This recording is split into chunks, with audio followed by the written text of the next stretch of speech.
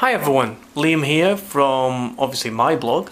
Thanks for coming by again. So today I'm going to give you another expression. Now today's expression is state of the art. Now state of the art is an everyday expression, so you can use this in everyday conversation. So state of the art. So what's the meaning of state of the art? Well, it simply means using the most modern technology and techniques. So that's the meaning, using the most modern technology and techniques.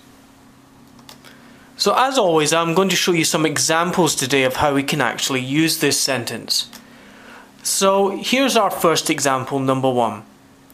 This is a state-of-the-art computer. This is a state-of-the-art computer. Number 2, I just bought a state-of-the-art media system. I just bought a state-of-the-art media system. And 3, they're so lucky, they always have state-of-the-art stuff. They're so lucky, they always have state-of-the-art stuff. So a quick summary for you. Today's everyday expression is state of the art. The meaning is using the most modern technology and techniques.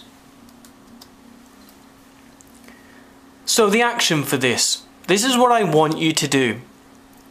I want you to create 5 sentences using the expression state of the art.